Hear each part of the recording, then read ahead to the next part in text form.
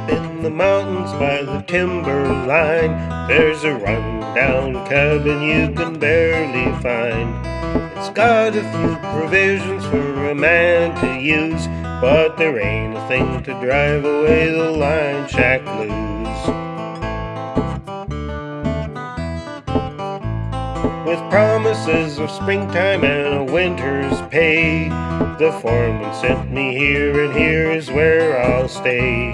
He told me about the peace and quiet and the view, but he never said a thing about the line shack blues. Ooh, I'm all alone, up here where the zephyrs and the coyotes moan. Ooh, it's lonesome too. A man can lose his mind from them old line shack blues.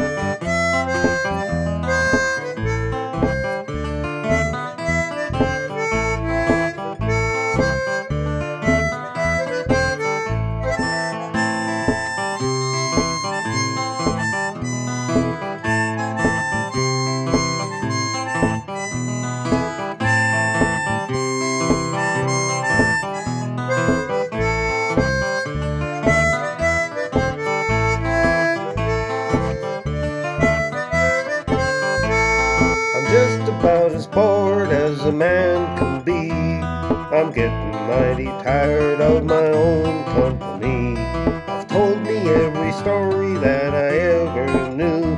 One-sided conversation got the line shack blues. I keep hoping maybe this is worth it all, if I can only make it till the April thaw. I tell you, partner, there's one thing I know is true. I'm never coming back to these old line shack blues.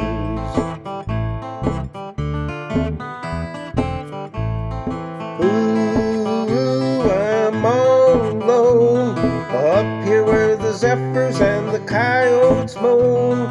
Ooh, it's lonesome too. A man can lose his mind from them old line shack blues.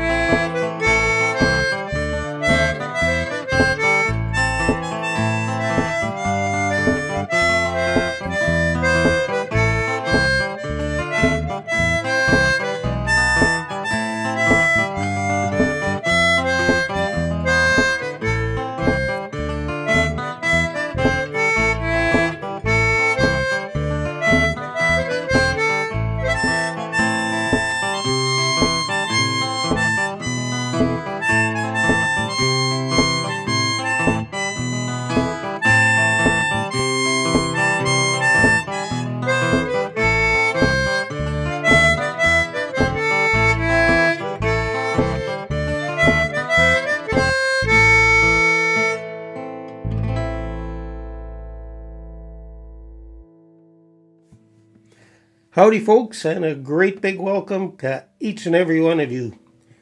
Well, that song that I just sung, I learned from a gentleman whose name is Don Edwards, and he's a terrific singer of cowboy songs. In the background you might have heard a bit of bass and drums. I've been fooling around with the GarageBand app, and that's where that's from. I don't own a bass guitar or drums, so but I can put it in with using the app. At any rate, I had great fun fooling around with GarageBand. Hope you enjoyed the song.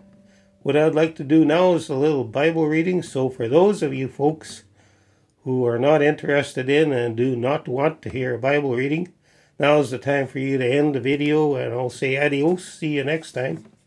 For those of you who are hanging on, I would like to read from Ephesians, Paul's letter to the church at Ephesus, chapter 5.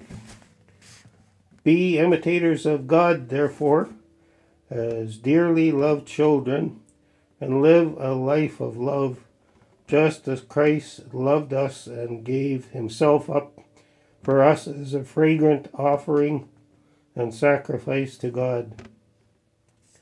But among you there must not be even a hint of sexual immorality, or of any kind of impurity, or of greed, because these are improper for God's holy people.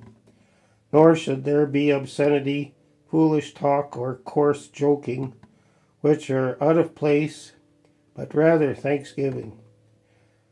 For of this you can be sure, no immoral, impure, or greedy person, such a man is an idolater, has any inheritance in the kingdom of Christ and of God.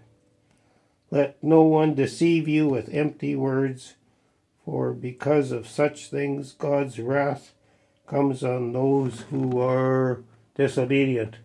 Therefore do not be partners with them. For you were once darkness, but now you are light in the Lord.